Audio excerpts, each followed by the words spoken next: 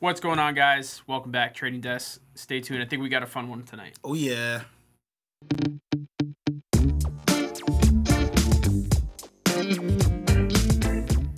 Guys, Trading Desk Thursday night. Thank you for logging back in, following with us. Got my special co-guest, Sequan here. Good show. The Watch Guy back again. Today we are going to take a pretty lighthearted attempt at the future of WatchBox media content. We got some big news. We got some stuff in the works. So we're going to kind of touch on that a little bit. We got some watch stuff too, so don't go away.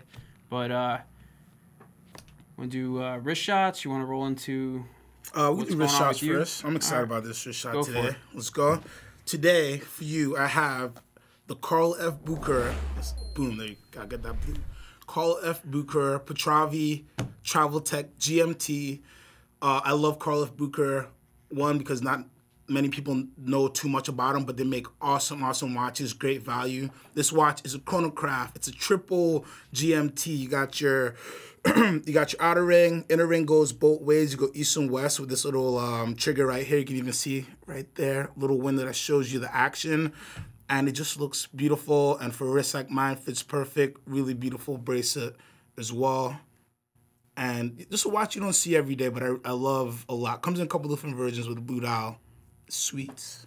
Yeah, it's, you can steal that thing too, cause. Oh yeah, value-wise, it's like insane. I think retail is probably like over 10 for sure, and this is definitely under 6. So it's got a little Grubel / Omega Hour Vision, sapphires, little side window, giant watch. Yes. I mean, big boy watch. Are you left-handed? I go back and forth. I was born right-handed, and then in I saw the watch on the screen right side up, and I'm like, what's going on here? So I did have a client who texted me yesterday. And he's like, has anybody ever taught you how to wear a watch? Has to be on the left hand with the crown point. Is like, you could wear your watch however you want to wear it. I switch. Okay. I go back and forth all day. Do whatever you want. It was an observation. All right, calm down. All right. A little excited. Anyhow. Let's get a good watch on the screen. Ooh, fuck you. So Bulgari Octo Finissimo. You guys know I love this watch. This one here is one of 200, limited edition with that blue. And I'm really happy with the lighting right now. You can see that blue popping, hopefully. Perfectly. This has been in the watch box for a little while. I've been wearing the Polar on that strap that I got for it, which is still on there. It's great, but today felt like a blue day. Blue shirt, blue watch, blue jeans. Why not? So I'm actually let me give you a little kind of the magic on this piece. For those of that don't know, that movement. Give you that in-house manufacturer, platinum rotor, micro rotor, I should say. Just really, really large exposure on the exhibition case back, and the movement's massive. So this thing's been a blast. I really, really love it, and it's not let me down yet. So. No. We were very fortunate. We saw 2 different tourbillon versions we just got in, which are pretty cool. And there's so many different versions of the Finissimo. It's an awesome watch. Like, really, before you wore it, I thought it was like such a delicate watch. But like, you've literally worn this, and like I've seen every scenario with it, and like it looks just as when you bought it. Like I don't know if I can. Maybe you can identify a scratch, but I can't see sure. A new one. I showed people scratches. Although I will say that these were here before I bought the watch. But why don't we do?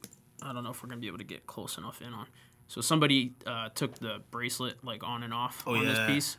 So right on the lug it's very, very light, but you can kind of see a little chatter right there. So it was done before I bought the watch. But other than that, the rest of it's 100% perfect. But I haven't worn it lightly at all. I mean, I wear it like I wear my sub, and I really haven't had any problems. I mean, obviously I'm not jumping in the pool or anything like that with it, but beyond that, you could do anything. Yeah, it's been good. I will say, though, I spoke to Tim earlier today because he had the tourbillon skeleton dial on the show last night. Oh, yes, and that watch, I looked at it, it's bigger. It's 42 millimeters, and it just doesn't quite, and I just love this so much. I did put it on. It did feel a little like awkward on the wrist. You got to, like, have the right wrist for it, but it's such a cool watch. And the black ceramic one we got into is sweet. I'm telling you guys, you got to try this on. You owe it to yourselves. Don't. I'm not saying buy it. I'm saying try it on. Put a big stamp on the screen. Must try. All right. We are doing this or that. We don't have a poll because apparently the poll company is stupid. They don't work anymore. Things happen, with but we're doing this or that. Sequan has a. I don't know. Should we get into your little announcement? Yeah, we can do that kind of first. explain why we're doing what we're doing. So I'll be traveling for a bit, guys. I'm gonna be leaving the U.S. for a little bit. I'll WatchBox, I'll still be around, but I probably won't be on any shows or content for at least the next month or so. New things can't really announce exactly what's happening yet, but in the next 2 weeks we'll be able to announce it, and a really cool things happening for WatchBox. We're gonna have a really good end of the year and a great 2020 for sure. Yeah, so part of what's happening and why he's traveling and some internal stuff that's happening is all of the new content that we're going to be able to produce. We got big stuff coming, which is the kind of the message of the show. But in good spirit of Q leaving for a little while and not being on the show anymore, we thought, and he's traveling, so what better watch to do with this or that with, although the poll would have been nice, with the GMT. Right, that was the basis for the discussion, and we said budget GMT. Q picked under $5,000. So, you picked the category. You picked a rather odd choice. I will let you defend this to the death. I will defend this choice to the death because it's all about adventure, right? And here we go.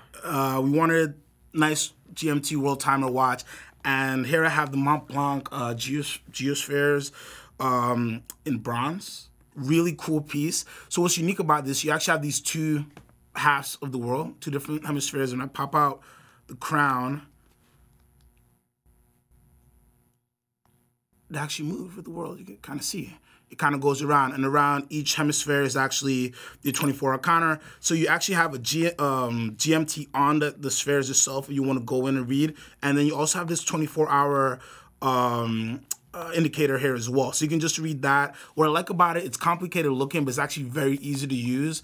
I love that it's in bronze. It's unique. It's not something you see every day. You can turn this into a 3 GMT watch as well, because with this little pusher on the side, you can adjust the 24-hour indicator there independently as well.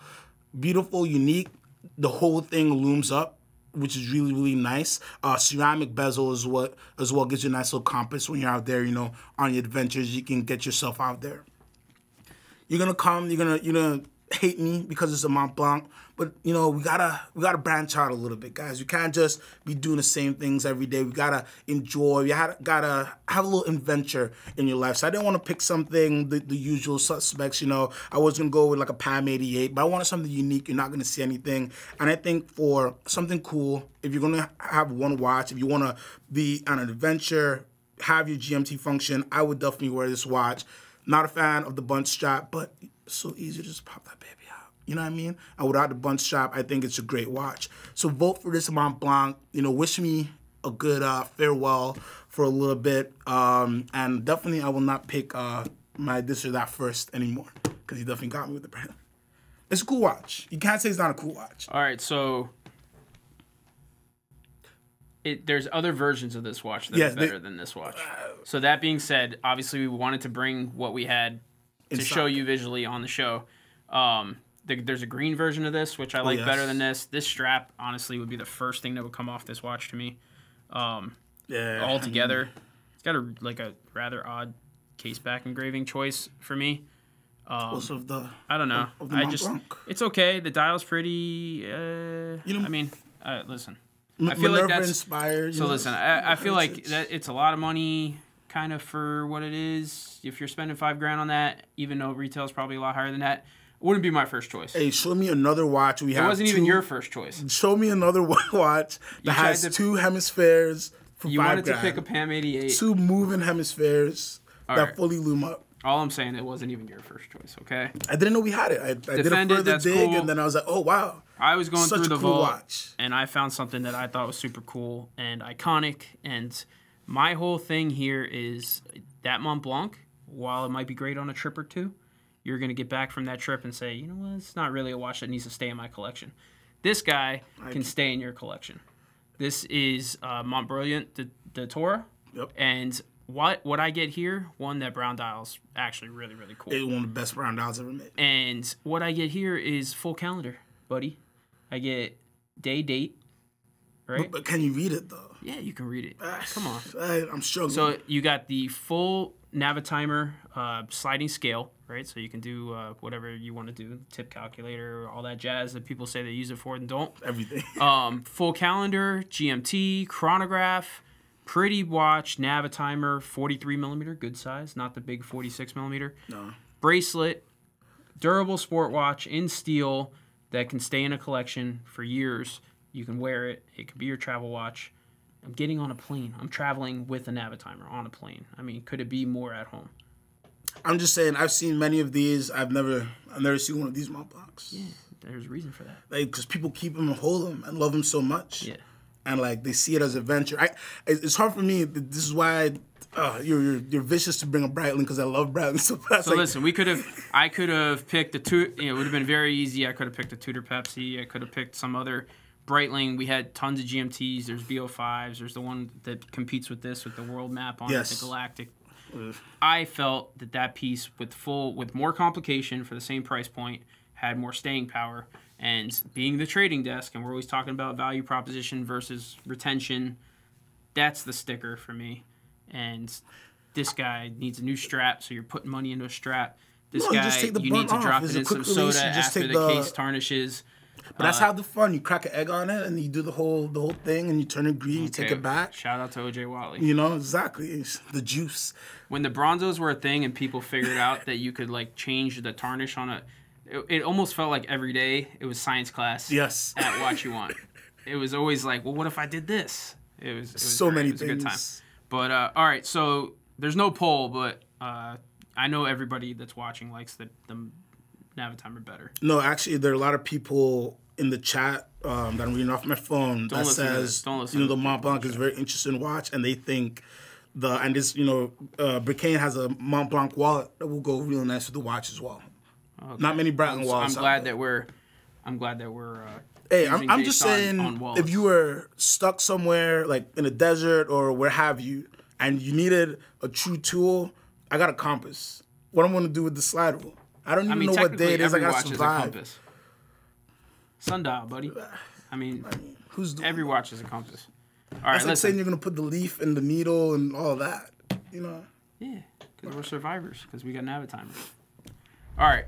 That's enough of this nonsense. I like the Montblanc. It wouldn't be my first choice. It's a cool watch. There's other versions, like I said, of that piece that are cooler. I like the real crazy new like Minerva mono pusher stuff. Yes, that stuff's fire. That watch to me kind of feels like, for $3,000 it's really cool, and maybe you buy that instead of a Pelagos. But I don't know that I'd put it up in the $5,000 range. Is all I'm saying, and I would wear that. It actually fits me perfectly. Like, I put it on, I was like, should I buy this? It's a beautiful watch, but we all know the Montblanc is what you want, if you're about to hop on a plane tomorrow. Nobody's going to use the slide rule. Nobody. If you know how to use the slide rule in the chat, please let me know. Nobody's using those. But it's easier to figure out the compass than it is to figure out like the slide rule survival situation. Last thing, and then I'm going to... This comes with a little card that you could put in your Montblanc wallet to teach you how to use the slide rule. I think the card's too big for the wallet. All right. Anyhow, moving on. We are going to get to the meat of the show. I don't know. What do you want to talk about? We got some really big things. It's going to be a little... I will say it's going to be a little vague, but there's some good content here. So, Q&A videos. Right? Yep. You guys have seen, hopefully you know what we're talking about. You've seen the Q&A videos that we've been doing lately. We all shot those on the same day. Yep. A couple weeks ago. I know I'm reading all the comments. You guys like the series. They're getting really good views. But people are saying, hey, they're the same questions. And admittedly, yes, there are some of the same questions. I don't know that necessarily that was the idea when we first started, but it kind of what it got turned into. But we hear you, and we hope that you keep to support the Q&A videos because they're going to be different moving forward. We're going to take some more liberties. We're going to have some more fun conversations. We also want to get more people in our headquarters involved that aren't necessarily YouTube personalities. I think that'd be cool for you guys so you can see more faces, and pretty much anybody that wants to do a video, we'll do a video. Exactly, just jump on in our headquarters, and I think that would be pretty cool. You can see some more personalities, some kind of more observations and whatnot. So we hear you loud and clear. The Q&A videos, I think, are a big success. We got tons of other kind of little ideas like that we're going to fish out. But I think that for the first attempt, it went pretty well. I think so. I think the reason why we ended up splitting the way we wanted is to make sure there was a nice amount of content out there. But I think we're definitely switch it up a little bit. But please go to those videos and like comment questions that you want us to answer up there, because that will give us that's what we'll use. So have fun, ask real questions, don't make it too crazy. But I think like the Snoopy question was a great one because everybody kind of had their own unique answer to it. Yeah. So have some fun, go check out those Q&A videos and just like put as much questions as you feel like up there, and just give us more things to talk about when we do the next round. I think it'll be real fun. I don't know if it's necessarily going to be like each individual person anymore, or if it's going to be like one question and 4 answers. We're going to figure it out, but the idea is like we proofed it out. We know what we need to fix more or less, and the next time will be a little bit different. But we like the series, and we think you guys do too. So positive feedback, and appreciate that. Segue. Speaking of positive feedback, Mr. Thanos came back last week. Oh, yes. The return of the Thanos. We had a relatively record video. Last week's video of the trading desk, I think currently is at over 23,000 views. So kind of crazy. Yeah, it was really good. We have some videos, we need to do another Deskies. I know Josh is watching, but we did a Deskies last year, which was like our annual show, and I think that one hit like 30 or 35. So kind of crazy to see him doing 23 over a week. But awesome response, and I can't thank you guys enough. Tons of Instagram love as well, which we always put our Instagram up there, and we'll do that at the end of the show. But the videos are getting traction, which is awesome. Yeah. And we're trying to, listen. At the same time, we want to hear all the feedback because we want to know. I can't tell you how hard it is sometimes on a Thursday morning when I'm thinking, what should we talking about? We always talk about. Sure. I don't want to come up here and give you the same content. And I told you I was talking to Tim Masso earlier, and same thing. Tim is getting ready. Like, you think Tim is good? Yeah, Tim is getting ready to drop a microphone. There's so much cool content coming out from Tim in the future. He's working on some projects, and I can't really tell you, too much. And again, it's going to be a little vague, but it's going to be worth sticking around for. I mean, he's getting ready to ramp up to something serious. So I'm super excited for that. Love Tim's content. Try and watch as much of it as possible, even though there's not the one with Brian on it. Yeah, that one's always, interesting, that's more of a drinking game show than anything else. But cool things coming from Tim. Yeah, so super, super fun stuff.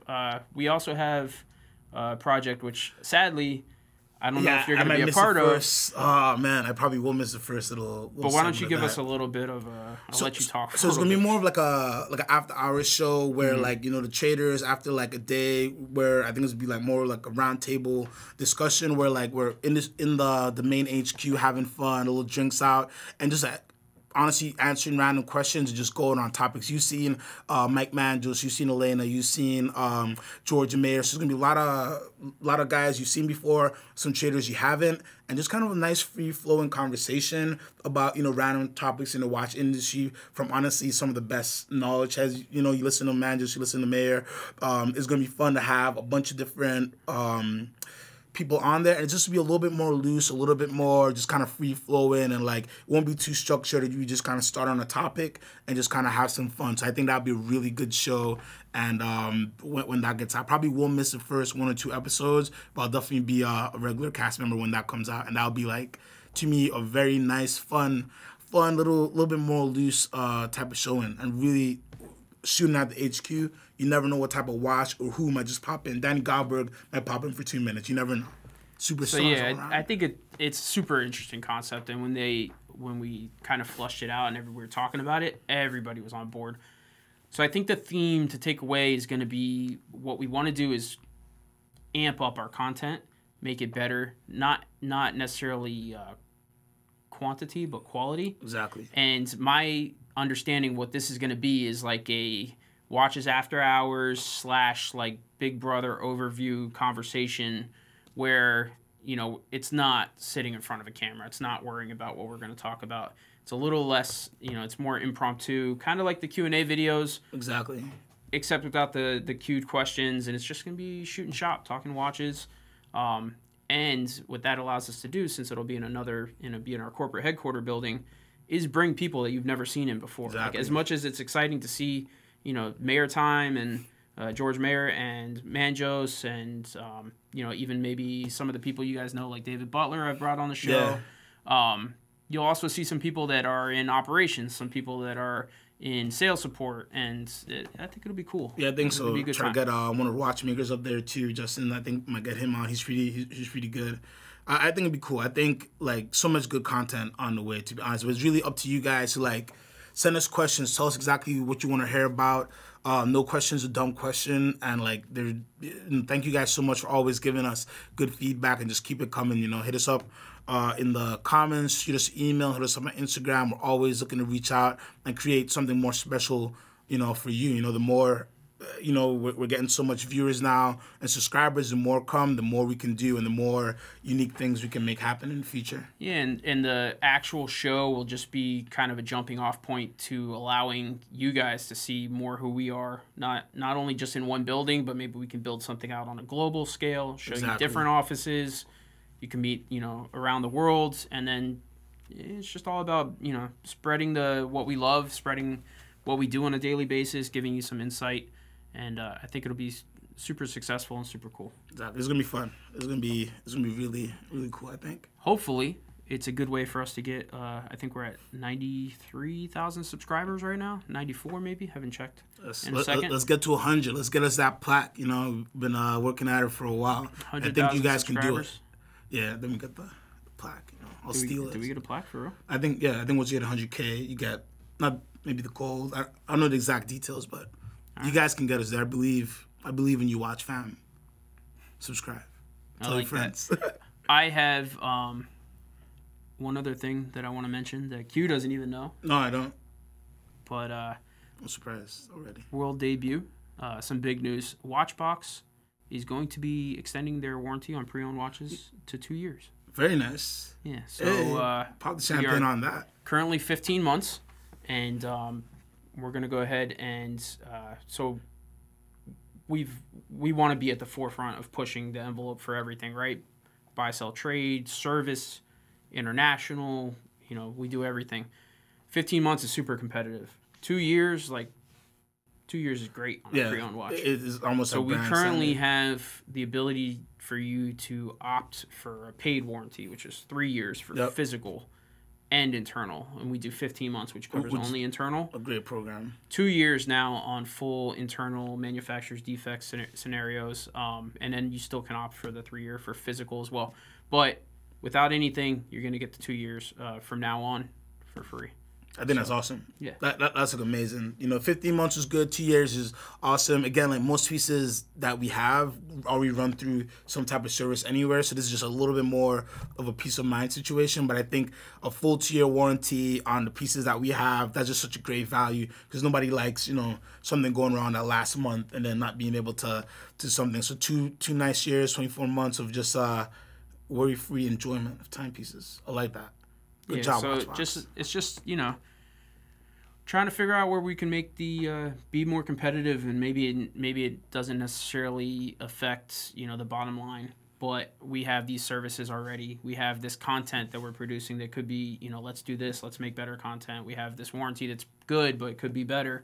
We have these offices, we could have more. Exactly. So we're trying to there's no roadmap when you're in front, right? No. So we're just trying to push forward. Maybe. Yeah. Speaking of pioneering, Q's gonna go clear some land. Yeah. for another probably 30 days, 60 days, something like that. Yeah, that's gonna be interesting. I'm telling you, I'm hoping to get some content from where I'll be as well. But I'm really excited for that. Just new space for us, entering a new market, and again, what I love about what we're doing with these our international offices is the inventory that we're able to get, especially when you're talking independent brands. It's amazing. We have offices in Switzerland, Hong Kong, Singapore, South Africa, many more coming online, and this is just giving us more places to meet new clients, more places to get very unique watches. For a long time, especially like, when we were in Florida, a lot of the issue was a lot of these unique pieces a lot of our clients wanted were be like somewhere out of the country, and we didn't really have the right sources to not only get it, but to get it, inspect it, make sure it's up to WatchBox quality, and get it for our clients. So that's one of the most exciting things about opening up new offices in new areas and new markets, is just seeing the watches that were just there and nobody taught to move them, and always unique pieces, especially with our Switzerland and Hong Kong offices. The pieces we get out of there are just so unique, and it's just because we're able to be there, have people come and meet our great team, Zoe and Josh and all the guys over there. It's pretty awesome. Awesome. Yeah. So we are also taking questions in the chat. Yes, so if please. you guys are on the chat box and have questions, please fire them off. If you are watching this after it's live and you have questions for me, I do look at the comments. I read the comments, so please put them in the comment box, and I'll do my best to get to you. Quick shout out to so many, Eddie Landsberg. Actually, so who's this guy? Locatus de Borg. I'd like to work in the Cape Town office.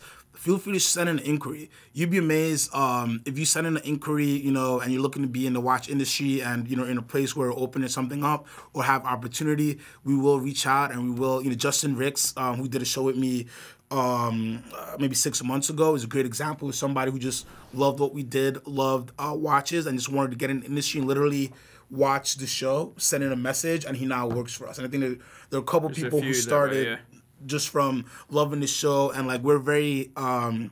We're always looking at people who love watches and who willing to get out there, grind, and most of all are willing to connect with people and make relationships. So if you're ever feeling you want to jump in, not to guarantee that there is an opening, but never feel free to shoot a message. We got a spot.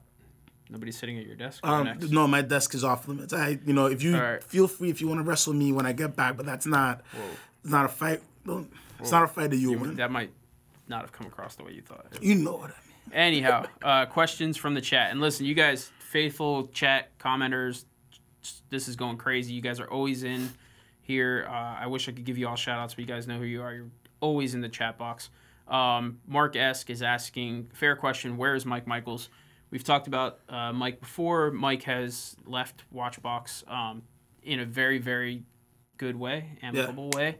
He took a position with another company, basically heading up a really big team of watchmakers. I just spoke to him like a week and a half ago. He went on an international trip before he went to take that job, and he had a fantastic time. So in good health, living a dream. Don't worry about Mike Michaels. Always good. Still one of my very good friends, somebody who got me into the industry, and still a great friend of WatchBox. Same Instagram, so you could still reach him on there. Exactly. If you want to reach out. And reach out. He loves interacting with fans as well. Yeah, good guy.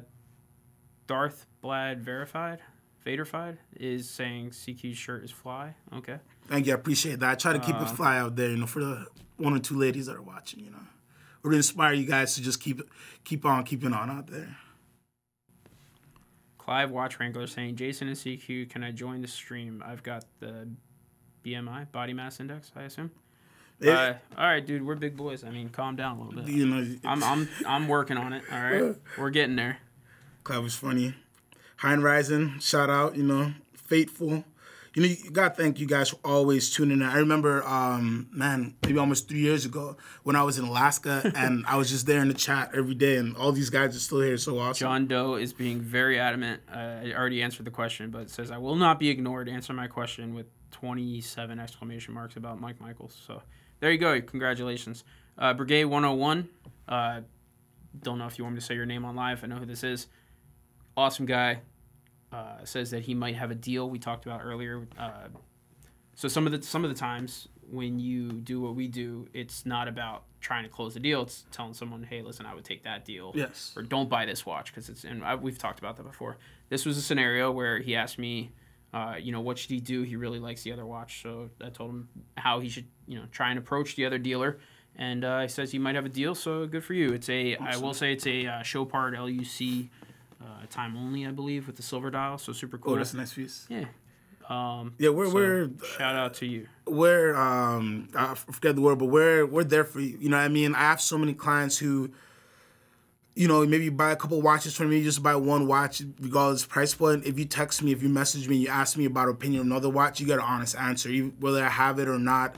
You know, price-wise is price-wise. No matter what we want the experience of our clients to be great. The watch world is so huge, and sometimes you're looking at a piece that I just don't have and I can't have. So no matter what, I just want you to be educated and have a good experience. Just make sure you're not, you know, buying any lemons, stepping on any grenades out there. But any good watch guy, any good watch advisor will always have your back. And it's not necessarily, you know, it's all about relationships. It's not necessarily you got to buy every watch from me. We're just here to make sure, you know, we can guide you in every way we can, you know. Yeah, for sure. Your watch Sherpa, you know, bringing that name back.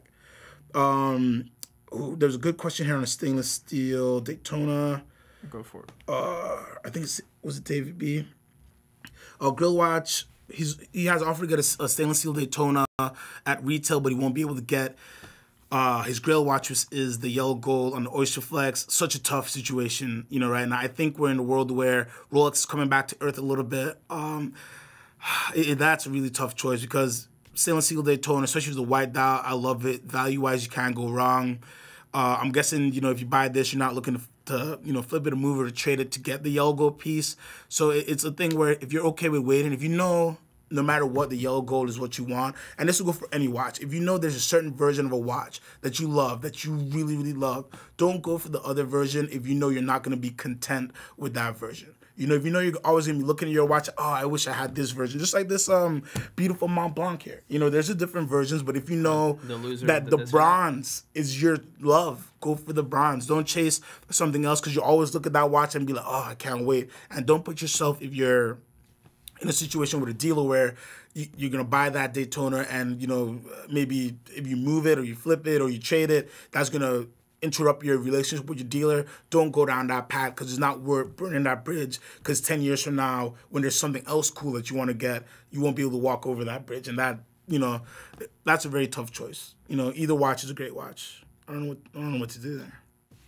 I get the watch you really like. Don't worry about secondary unless you're, and if your main concern is like, should I get the steel piece because it's going to be worth more later? You got to realize like that's right now. Later, that might not be the case. Like, why wouldn't you buy the less, I guess, the easier to get piece that you really, really love and not have to worry about, you know, having to, or get two. Who knows? Sometimes you need to. But, wrong with two. All right, so trying to scan through some of these questions here. Next Grail watch? Ooh, the Glashute CQ is going to be my next watch, period. Most likely. I think I have a feature on it coming out as well. Really cool watch. They're using the same movement that's in the Center of Excellence. I think it's a caliber 36. Beautiful movement, beautiful watch. It's a diver. There is heritage roots, and what I love about it, Glashute is like this season. I'm not even gonna start. This season there's been so many sports watches or dive watches that are looking like, you know, a Nautilus, right? Let's just be out there.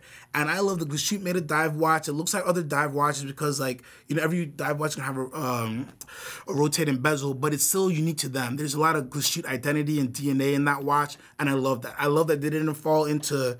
I'm not gonna mention those brands, but you guys know the brands that fell into the Nautilus trap, and it's like, why do that? Why become BR05? Why become a laughing stock? Let's go with the BR05. Why Bell & Ross? I really don't understand why you make that watch. Yes, it might look like a nice watch, but it's like, why? Why not make something that the Bell & Ross fans want? You know what I mean? Why not make what the people want? Why give the people? You could have gave me a Space 4. You know, I'd rather that versus a new Hydromax. I'd rather that versus the BR05. I just don't think. So I was. Well, I don't want to end this on a negative note, but I was waiting to see the BR05 in person before I judged it harshly. I was ready with like a swift, like waiting for it, and I saw one the other day. I put it on my wrist, and it just don't get it. I don't know. Because there's no creativity behind it. It's like you go in a design room. I do. And that's the thing is, like, I think a lot of brands, like, forget what their core is for. Like, James G. Arthur is asking about a Bremont. He saw me wearing a Bremont in a video. I love Bremont. One of the main reasons that I love Bremont, they run their lane. They make a hardened case. They make aviation limited editions, a few diver limited editions. They use some type of historical attachment. Piece of the Wright flyer, the code breaker that actually with the code printed, the serial number printed off of the code breaker. They actually make an attempt to say, hey, this is a real connection to a history. We're not the oldest brand out there. We're a newer brand, but we're trying our best to make things for our collector base. They do the military editions that are really nice, the squadron pieces that are cool, and they're running their lane. They don't make anything where it's like, oh, that's not a Vermont, So I don't know. I just get, it just irks me when a brand like Bell & Ross, which has a great collector base of people who buy them. Not everybody buys a Bell & Ross. It's not your taste. But you got to play to the people who love you. Or else you run into that Breitling situation when, hey, I want to make over. I want to make everything new. And then, you lose a good core of people who love that Navitimer. Yeah. So, one thing, too. Q's certainly been to some kind of Vermont training or event because he's drunk the Kool-Aid. Two, I like Vermont. They're good watch. Good, cheap watch, inexpensive. The stuff with, the Wright flyers in it, questionable. Very expensive for what it is. But side note, that aside, at least they're doing something. I get your point. I don't want to put it all on Bell & Ross. That was not the intent of the end of the show. But I will say that 90% of what they do I really like. That piece kind of missed the mark for me. But, there's other brands. Everybody's guilty of making watches that are a flyer that you're kind of like, the 1159. Recently saw that Hamilton destroyed their most successful model in history, the X-Wind, with an automatic time-only a time-only version non-chronograph. I looked at that and I said, all right, well, I don't know what they're doing. There's tons of watch brands that do little things like this. It doesn't mean that they're bad brands. Just means that, somebody who was in charge of designing something probably shouldn't have been. But, all right, I didn't want that to get too ranty. I'm sorry. I'm not saying you were. I'm just saying I'm pulling back. Hey, call me Bell & Ross, man. I can help you out. Call CQ. We'll take care of this. Yeah, I got you. He's busy. He's traveling for a little while. But anyhow, Mark S. All right, one last question. I haven't read the whole thing, but it's tagged by me. This is what the show should be. Hot takes on watches. First 20 minutes were KG speculation. No specific total waste of time. Okay. Sorry you feel that way. Hope you enjoy the free content, Mark S. Exactly. I don't know what to tell you, man. I'm assuming you meant there wasn't really any speculation the first 20 minutes. We were talking about this or that. And, so I assume other shows maybe. All kidding aside, I appreciate the feedback. I do like riffing like this.